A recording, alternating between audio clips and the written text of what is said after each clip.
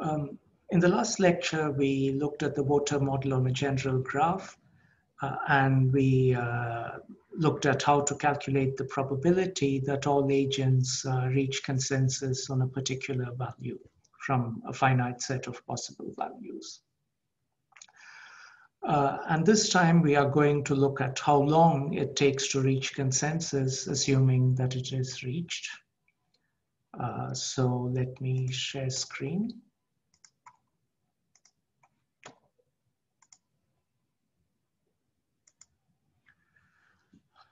Okay, so we are going to look at the time to reach consensus. I'm going to begin by describing a general approach to calculating or to bounding this random time. While the approach works for a general graph in principle, in practice, you can only do the calculations if there's a lot of symmetry in the graph. So we will restrict the actual calculation to the complete graph, but I'll describe the method in full generality because in principle it can be described in full generality.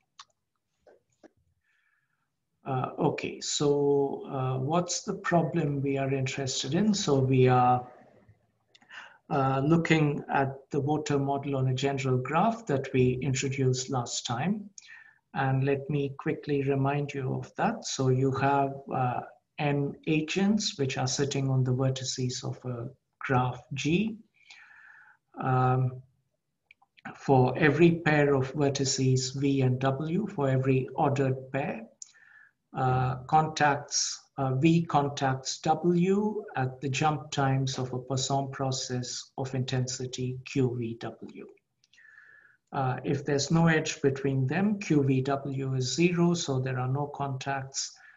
If there is an edge, QVW is assumed to be strictly positive, and that's the rate at which V contacts W. Every agent or vertex has opinions from a finite set, and for simplicity, we assume the set consists of just two elements, 0 and 1. The analysis can easily be extended to larger finite sets. But anyway, so we consider the case of two opinions.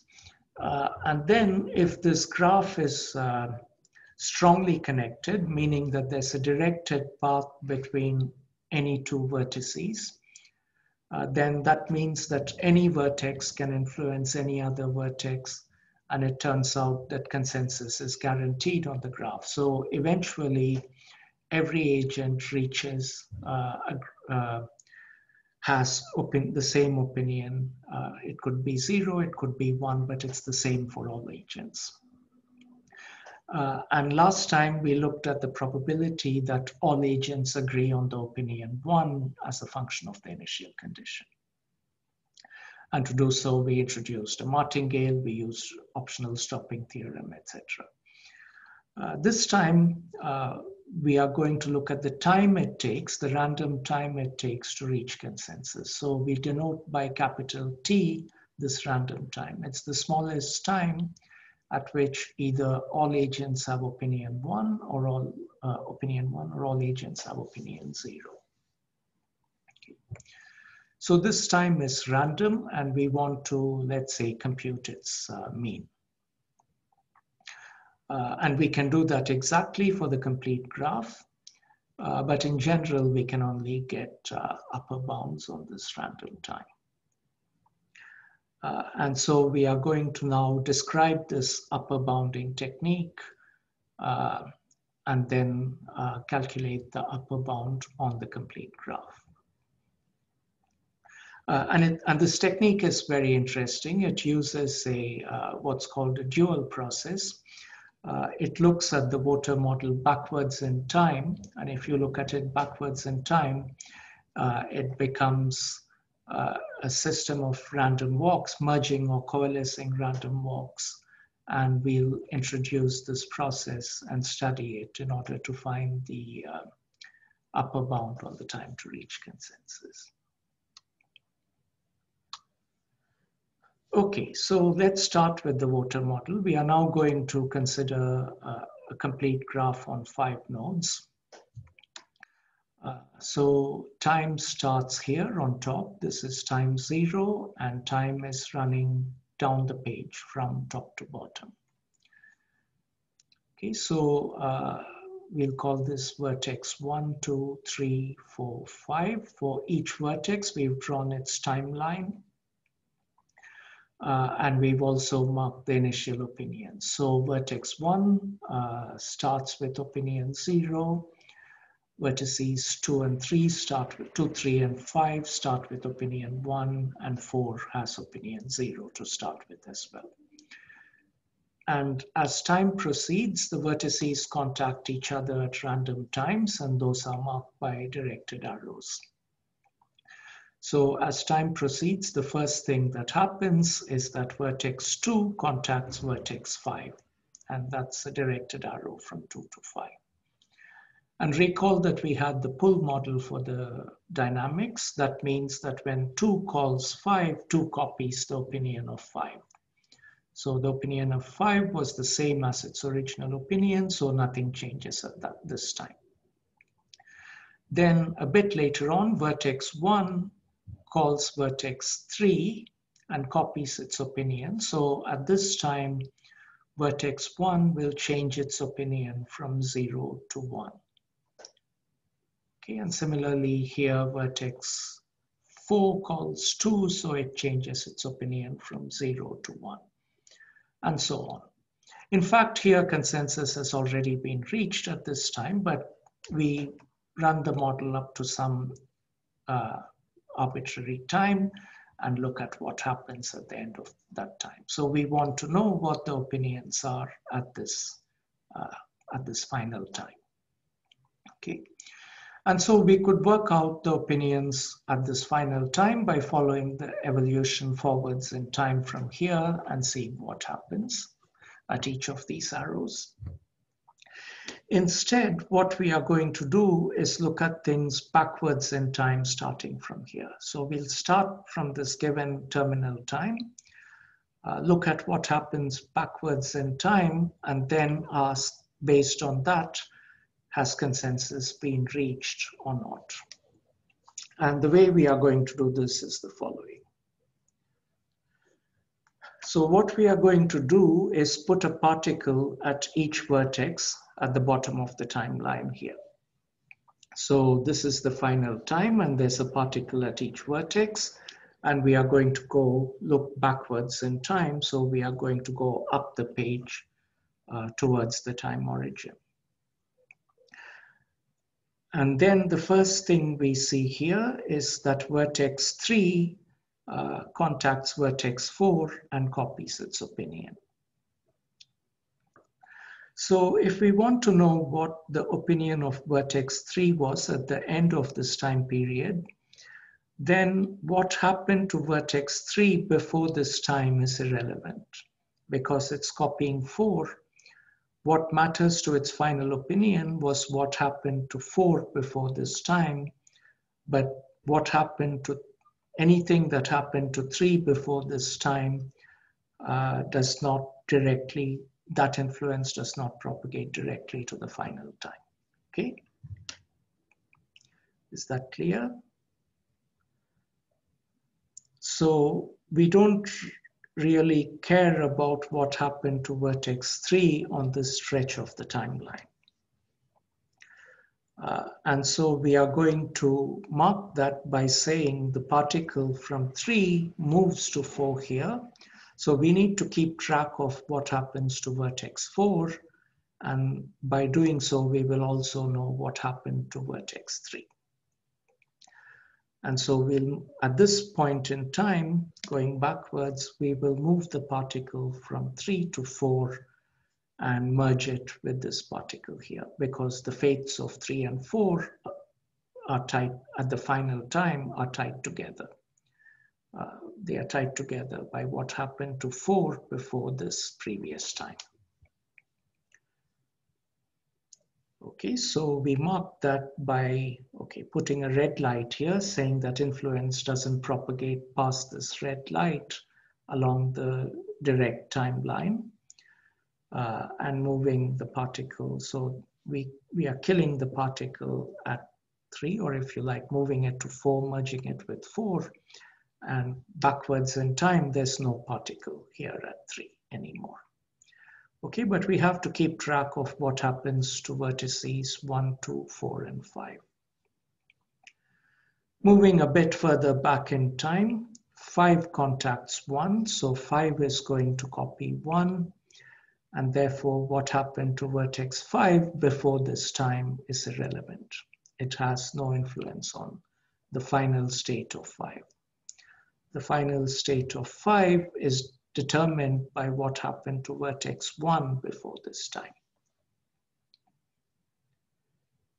Agreed? Good. So similarly, we get rid of the particle at 5. We move it to 1, merge it with the particle at 1, and say that these two particles now have their fates tied together, and there's no particle at 5. So we've put a red light here to say no influence propagates. The particle at 5 has moved to 1 and merged with the particle at 1, but we still have to keep track of what's happening at 2 and 4. Again, if you need to, pause and think about this construction a bit more. Okay, and we keep proceeding backwards in time. And what happens next backwards in time? The next thing to happen is that 3 calls 5. And so at this time, 3 copies the opinion of 5, but we don't care. We don't care what happened to node 3 before this. And that's represented by there being no blue particle here. So even though 3 contacted 5 here, nothing happens, nothing of interest happens. Okay, because we don't care about the opinion of 3 at this point in time. So we continue moving backwards in time. 1 calls 2 and copies the opinion of 2. So the particle from 1 is going to move to 2 and merge with this particle, and we don't care what happened to 1 before this time. So we'll put a red light here to signify that. Oh, okay, so I progressed this to say nothing happened at the time of this arrow. Nothing of interest happened due to this arrow, and then the effect of this arrow was to put a red light here, move the blue particle here to merge with this one. And now the only particles left are at vertices 2 and 4. And then the next thing happens is that 4 contacts 2. So what happens to 4 before this time is irrelevant. It's going to copy the opinion of 2. So I move this particle from 4 to 2, merge it with 2, and put a red light here to say influence doesn't propagate past this red light. Okay, so there's my particle at 2. So, and now there's just a single particle left. And this is saying that the opinion of everybody at the final terminal time is determined by the opinion of vertex 2 at this time. And to find out what that is, we have to go all the way backwards to the time origin. So we continue proceeding backwards. So what happens here? Here, vertex 1 contacts vertex 3, but there's no particle at vertex 1, so we don't care. We don't care that 1 copied 3 at this point of time, because that's not going to influence 1's final opinion. Or even how 1 influences anyone else later. Okay, so nothing happened at this time. We've just copied this particle over here, so it's just moved backwards in time. And now 2 copies 5. So that means What happened to vertex 2 before this time is irrelevant. We have to put a red light here to say influence doesn't propagate. So what happens to this particle? It should go to 5 and it should merge with the particle at 5, but there is no particle at 5 to merge with, so it just goes there. It becomes the only particle there. Okay, so 2 moves to 5. It doesn't merge because there's nothing to merge with, so it's just a move without a merge. And then we put a red light here. Okay, so we put a red light here and 2 has moved to 5. And now this is the only particle left and we get to the origin of time. So what this says in this backwards in time construction is that all nodes at the end of this time period acquired their opinions from that of 5 at the beginning of this time period. Okay, and the opinion of 5 at the beginning of this time period was 1, so everybody's final opinion is 1. You can look at this diagram and try to simulate it forwards in time, and you should get the same answer that everybody has reached consensus on 1. And the backwards in time picture says the same thing. Everybody has taken, has copied the opinion of vertex 5, which at the start of the time period was 1. So everybody's final opinion is 1 and consensus has been reached. That's the picture. Okay, so what does this backwards in time construction do for us? If you do this backwards in time construction and you end up with a single particle, then it says that consensus is guaranteed at the end of the time period you are looking at. So you have to fix a time horizon, little t, let's say, and you want to ask the question, has consensus been reached by time, little t? And the way you answer this question is look backwards in time at this picture. And see if you're left with just a single particle. And if you're left with just a single particle, that means everybody got their opinions from a single vertex initially. So they must all have the same opinion at this final time t, and therefore consensus is reached. Okay, and in this particular example, that's what happened. We were left with a single particle. But if there were a different set of arrows, these are all random after all, when these arrows happen. So these arrows correspond to some vertex calling some other vertex, and these are put down at random according to Poisson processes of the different rates for contacts. So this picture here is random, and depending on the specific realization you get, you might, when you run this backwards, you might have a single particle, you might have 2 particles or any number of particles. Okay, what if you had 2 particles at the end? Then have you reached consensus at the final time? Well, that depends on where those particles are. If you had 2 particles at vertices 3 and 5, then that means everybody got their final opinion from either 3 or from 5. And in this case, their initial opinions are the same. So indeed, consensus would have been achieved. But if your 2 particles sat at vertices 5 and 1, then their initial opinions are different. And so consensus has not been reached. So consensus is not guaranteed if there's more than 1 particle left in the backwards in time process. But if there's exactly 1 particle left, then consensus is guaranteed.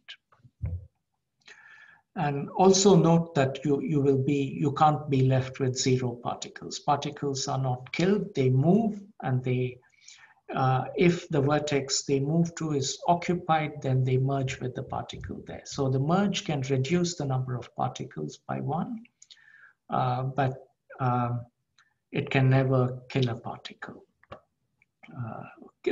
bring it down to 0, because you can't, if you move to an unoccupied site, you don't die. So you can never get to 0 particles. So there's either one or more particles when you finish the backwards in time process.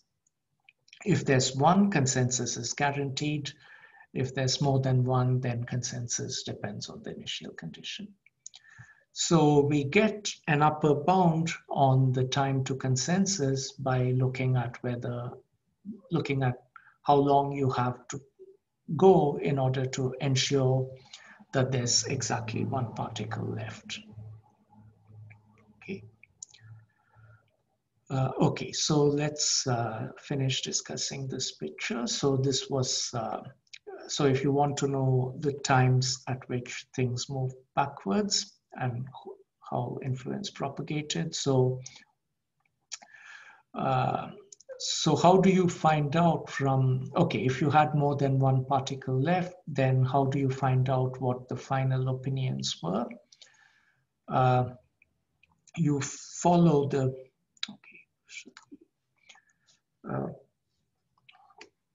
in this picture, there's only one particle, so you know what the final opinion of all the vertices is.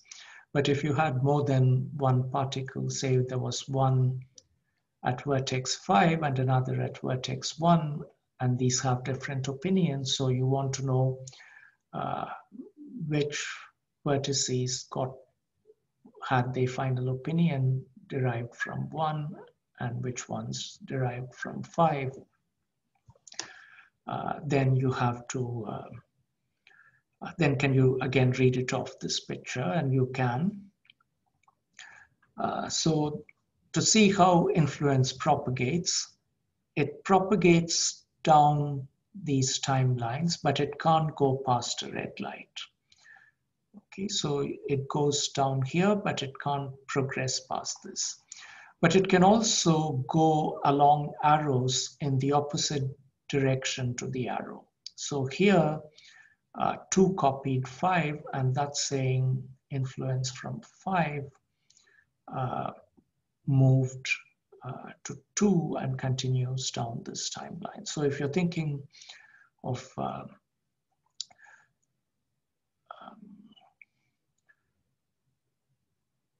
okay, let's just say that a particle can walk down these timelines and can walk along arrows in the opposite direction. And then let's look at, so you want to find where, or maybe it's clearer backwards in time. So you can't go past a red light, but you can go backwards along this black line and you can follow the arrows in their direction. So how does, what's the final opinion of vertex 2? You follow this black arrow backwards, follow this line, and you see that it's the opinion of 5 initially, which is 1. What about vertex 4? You keep going backwards. You can't go past this red light, but you go here. Then you continue going up. You can't go past that, but you go up through this arrow, and then you reach here, etc.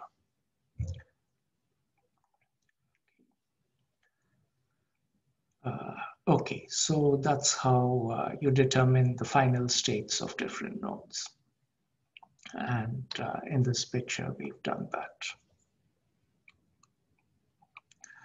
So we've said that, say, 3 goes up to here, switches to here, goes up there, passes here, goes up there, passes here, and so on. Okay. So that's the picture. And now, how do we use this picture to find out whether by time little t, so we fix a value little t, it's not random, and then we ask the question, has consensus been reached by this time little t? And to do this, we want to ask if running the process backwards from little t, you're left with just a single particle by time 0, or if you're left with more than one particle. So let me again re-describe this process of coalescing random walks a bit more carefully. So we start with one particle at each vertex. And then how do these particles move? Distinct particles move independently of each other. Now, backwards in time, okay, so when does a particle move? So if we follow an arrow backwards in time, it moves, this particle here moves when there's an arrow from this timeline to some other timeline. So these arrows correspond to times at which, so this timeline corresponds to vertex 4. So arrows directed out of this timeline correspond to when vertex 4 talks to some other vertex. Okay, so here there was just this one time. It talked to some other vertex. For vertex 3, there were 2 times. It talked to vertex 4 here, it talked to vertex 5 here. So these arrows correspond to times at which a vertex talks to some other vertex. And any such arrow is something a particle will follow. So the particle does a random walk, moving along arrows whenever it sees them. And when does it see them? It sees an arrow from vertex V to vertex W at the jump times of a Poisson process of intensity QVW. That's how we describe the water model, right? So in the water model, each vertex V talks to a vertex W according to a Poisson process of intensity QVW, and whenever it talks to vertex W, it copies the opinion of vertex W. And that means the particle at V moves to W, and if there's a particle at W, it merges with that particle. So particles perform independent random walks, and the rate of moving from V to W is given by the VW element of this rate matrix Q. So it's given by QVW. One slight subtlety, so QVW, these Poisson processes of intensity QVW correspond to the model forwards in time. For the forward time model, they describe when somebody talks to somebody else. The random walk is for the backwards in time model. So in saying that they move according to the same rules, we are making use of the fact that if you look at a Poisson process backwards in time, it looks exactly the same. This is a fact. This is the first time you're seeing the fact, but it's maybe not that hard to see. You can take it for granted if you like, think back to the definition of the Poisson process and convince yourself that that is true. I'll leave you to do that. But let's just take it for a fact that a Poisson process run backwards in time is exactly the same. It's a Poisson process of the same intensity. So these particles which move according to the backwards in time water model move according to the same rate matrix Q. Okay, so now there's a particle at V. The Poisson clock on the edge VW ticks, so the particle moves from V to W. If there's already a particle at W, then these two particles merge, they become a single particle. And that single particle will continue to move just like before. It'll behave like any other particle. If at this time, if W was unoccupied, then there's no merger. The particle from V moves to W and occupies that site. And if there was no particle at V when this Poisson clock rang, then nothing happens. Okay, so the particles do independent random walks as described, but independent until they meet some other particle. As soon as they meet another particle, they become one particle which moves as before. They lose their individual identities. Okay. And so we are interested if in this backwards in time process, there's just a single particle left at time 0. Okay, so let's denote by yt the number of particles in the system at time t. So maybe I confused things a bit there. So the coalescing random walks process is running forwards in time, but you should think of it as the same as the water model backwards in time. So we want to ask the question whether the water model has reached consensus by time little t. And that is the same as asking whether a coalescing random walk started with a single particle at time 0 and running in forward time. A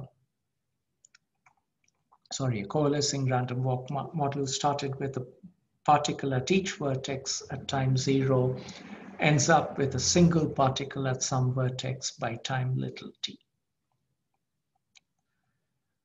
Or if you let capital T denote the random time to consensus in the water model, then what's the probability that consensus has not yet been reached by time little t? It's the same as, it's not the same, it's bounded by the probability that in the coalescing random walk model, there are 2 or more particles left. If there are 2 or more particles left, you may still have reached consensus because these 2 particles correspond to sites with the same initial opinion.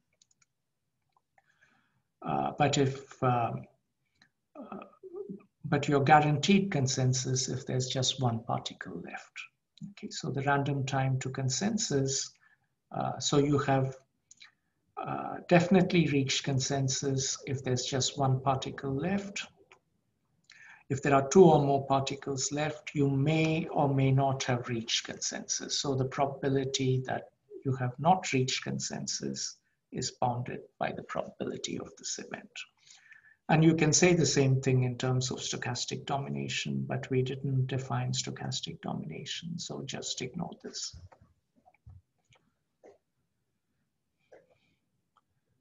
Okay, so we have an upper bound on the probability of consensus being reached by some time. And the expected time to consensus is just the integral of this probability. Or, okay, so the expected time, we can bound the expected time to consensus by calculating the expected time until there's just a single particle left in the coalescing random walks model. And that's what we are going to do next.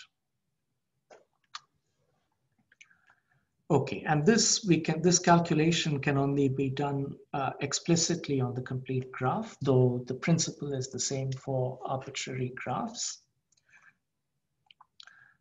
So very quickly, the model we are going to look at is the following. G is the complete graph on n nodes, which we denote K sub n. And we are going to look at the fully symmetric setting, which is again, the only one where we can easily do calculations. So the rate at which vertex V contacts vertex W is going to be 1 over n minus 1. This is what you get if you start with the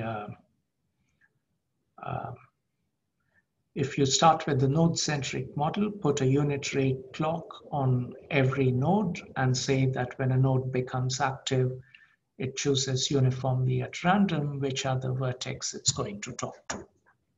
And it doesn't talk to itself. Okay, so these rates correspond to that model. Now, what we'll do in this case, in looking at this coalescing random walk model, because of the symmetry, it doesn't matter where exactly the particles are sitting. It's enough to keep track of the number of particles, okay? Because the future evolution looks the same no matter where the particles are located. In terms of number of particles, it's the same. Or to put it another way, the number of particles evolves as a Markov process. on a general graph, that's not true. You have to keep track of where the particles are, but on the complete graph with symmetric rates, that is true. So let's define tau sub k to be the first time that there are exactly k particles left. At time 0, there's a particle at every vertex, so tau sub n is 0.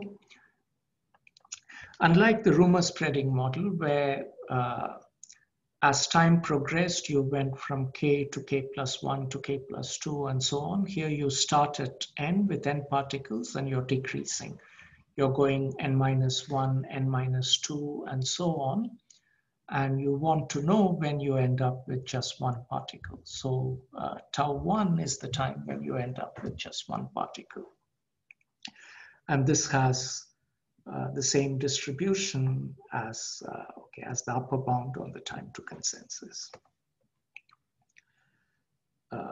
Okay, so that's what we want to calculate, the expectation of tau 1.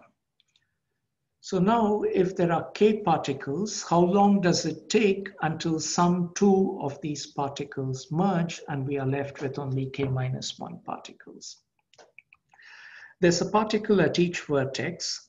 Now, if a particle at vertex, if there's a particle at vertex V and V talks to W, then the particle at vertex V moves to vertex W. If W is unoccupied, that's just a move, nothing else happens. There's no merger. So in that case, the number of particles doesn't decrease. The only way the number of particles can decrease is if W is also occupied at the time that this move happened.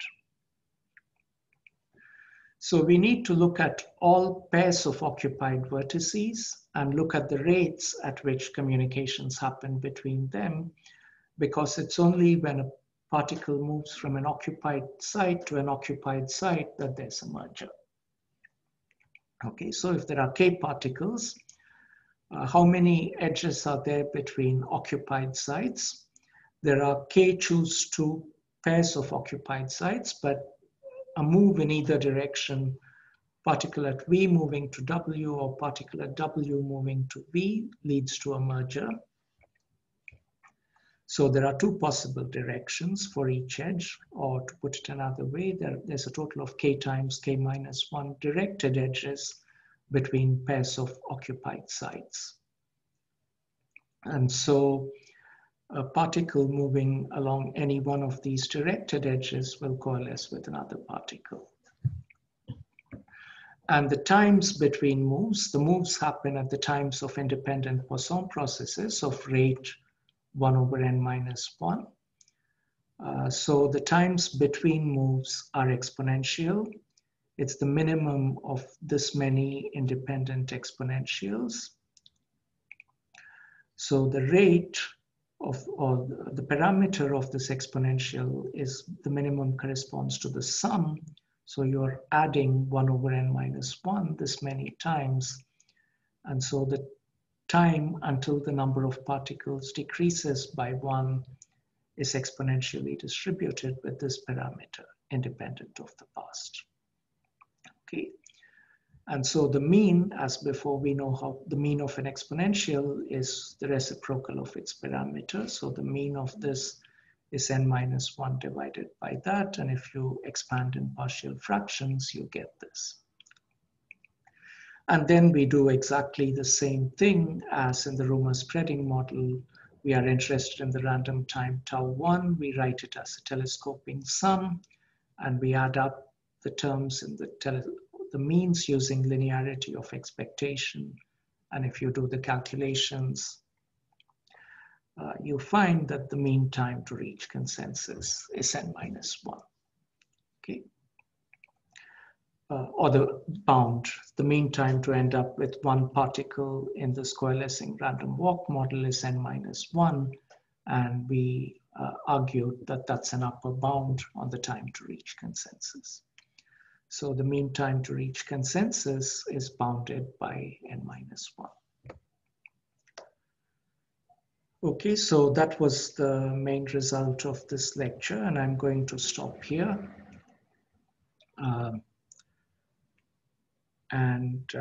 Yeah, so this lecture relied on describing the voter model backwards in time as a system of coalescing random walks. And this is a very ingenious construction, and this is maybe the most beautiful idea you're going to see in this course. So do make sure you understand it. I'll make a few small remarks later on about the voter model but this is the substance of how you calculate the time to reach consensus, or bound the time to reach consensus in this model. So I'm going to stop the recording here.